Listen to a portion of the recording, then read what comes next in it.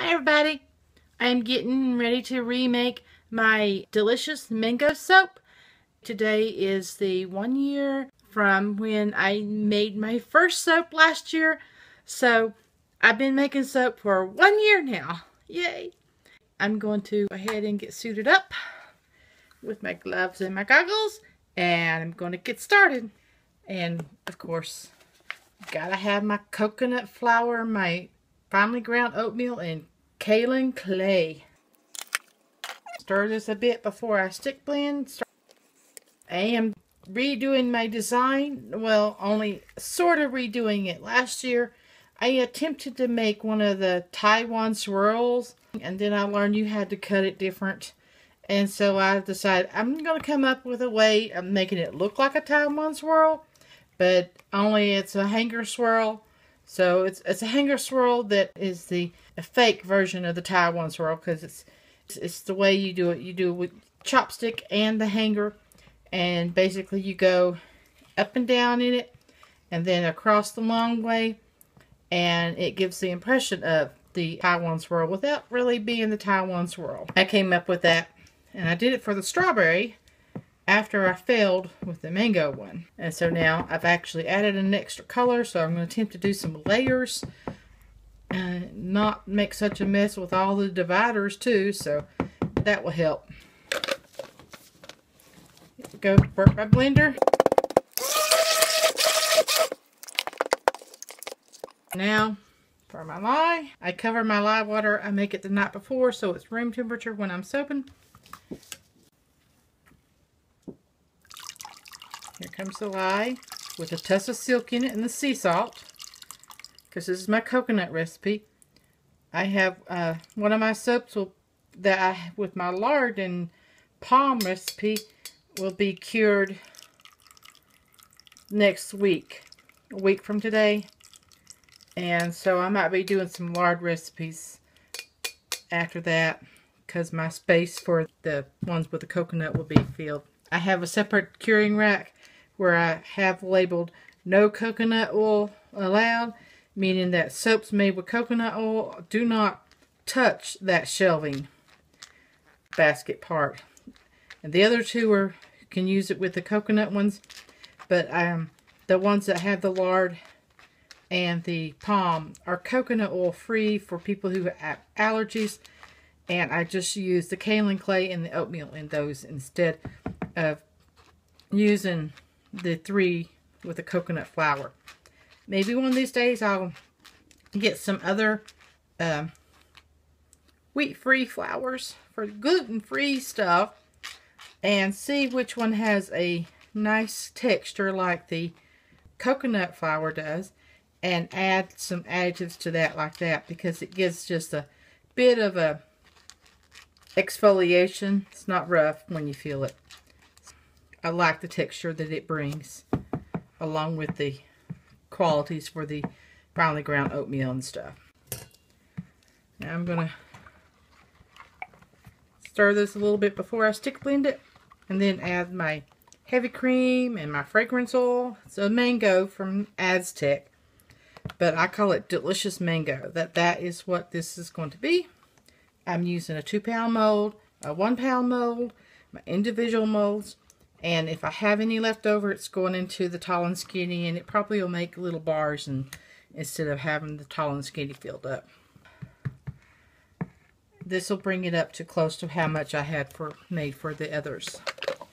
It'll give me 16 bars when I get done making this.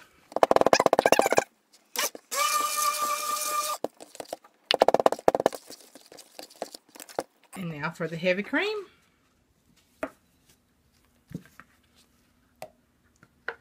My niece had left some heavy cream in Mom's refrigerator, and I was short.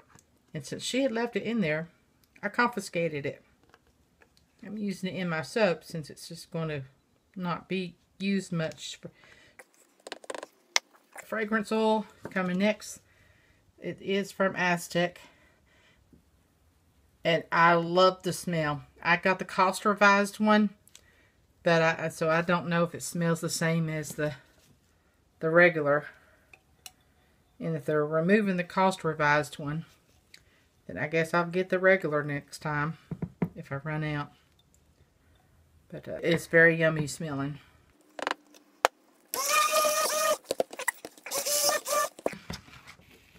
I think that's good. To mix the colors. Get that out. And we'll start with the white.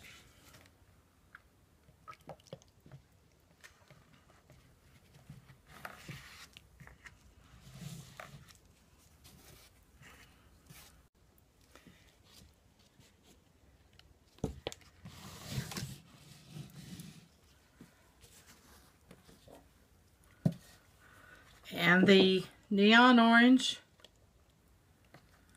You don't want to get too much in one individually, so I'm trying to pour just a little and then top them off. I need to save some of the main batter. I like to have some of the main batter show what if it discolors. I don't remember it does. It does a little bit, I think. Not badly enough to affect too much of the color. I think I watched the vanillin content. Anything up to 1.5 ounces I go with. Anything over that I stay away from. Unless I'm wanting to try to put it in my design. Need a little bit more of the white. That's looking good. Put that aside. I'm going to stir these and before I stick blend.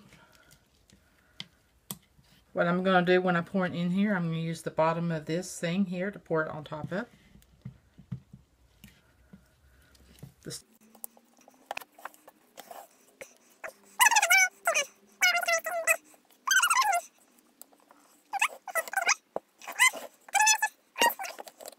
I didn't have a hanger swirl for the 1 pound mold, so I had to make a special one. And I had no fishing tubing here, so I got a temporary fix by getting a straw to put on the hanger.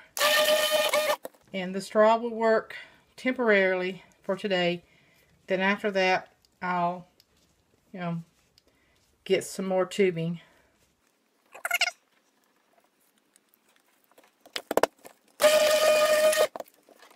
I'm going from lightest to darkest.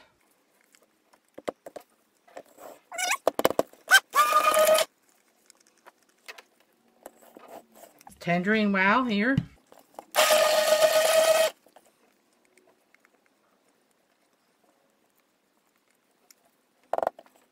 And the red raspberry from BC.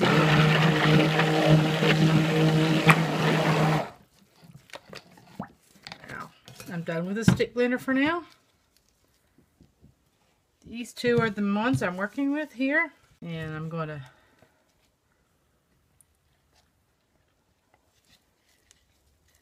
need to let it thicken some. Pour that in there.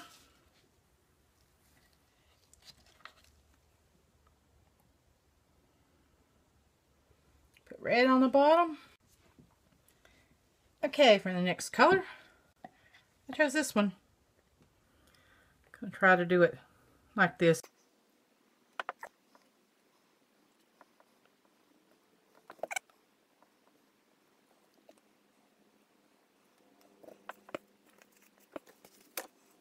White next.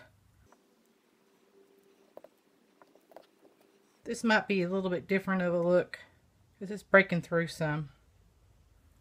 I'm too impatient to let it thicken.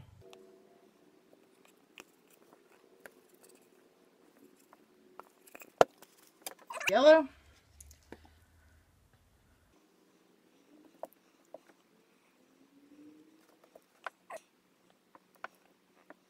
These I'm going to fill first before I do anything with filling the leftover bits into the other mold. Tangerine Wow will be next. Starting to thicken up better.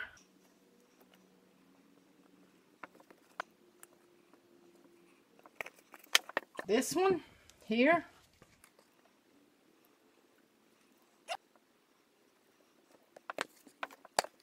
Or red for this one. Making a mess.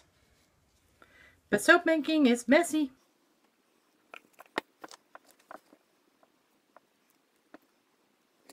those filled. A bit more white in this one. Down, up, down, up, down, up and down.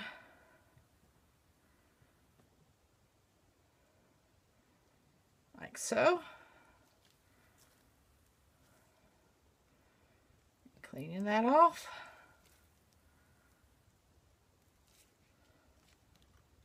And the next part, of course, is for the chopstick. Now, see, I went up and down, up and down, up and down. Now I'm going to go side to side. This way, this way, this way. Back and forth like this. For the swirl. And then I'm going to add some more to the top of this one to make it all nice and pretty looking. And we're going to swirl this one here. I'm going to go the same pattern. Up and down. Straight up and down. Clean off my straw. That's the only time that straw is going to be used. Next time I'll be fixing it. And for chopstick, mirror, back and forth. Back and forth.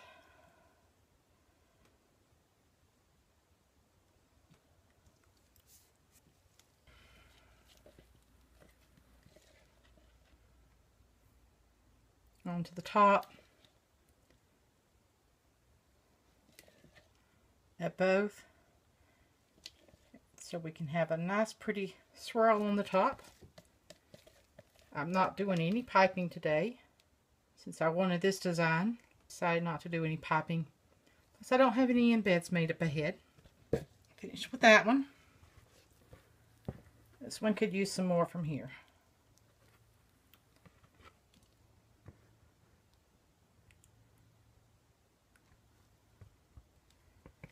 Don't know what that'll do to my design because it just went under.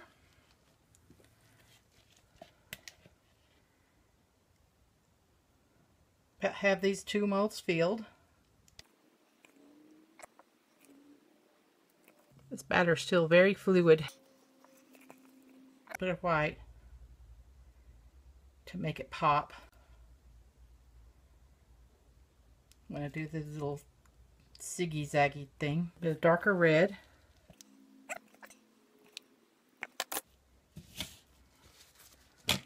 And now for the very tippy top. Make a pretty little design going across the top.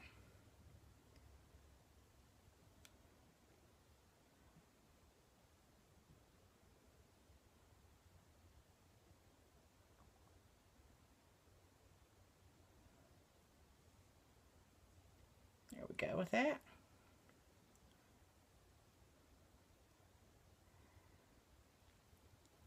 Might need to redo that. A bit more white. A bit more red. And of course more white. And let's redo this. Go this way first.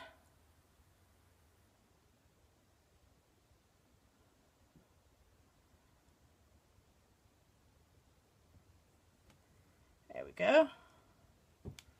I like that. I'm going to put these two in their boxes to insulate them as soon as they set up a little bit more because they're still very, very fluid. Alright, bye now.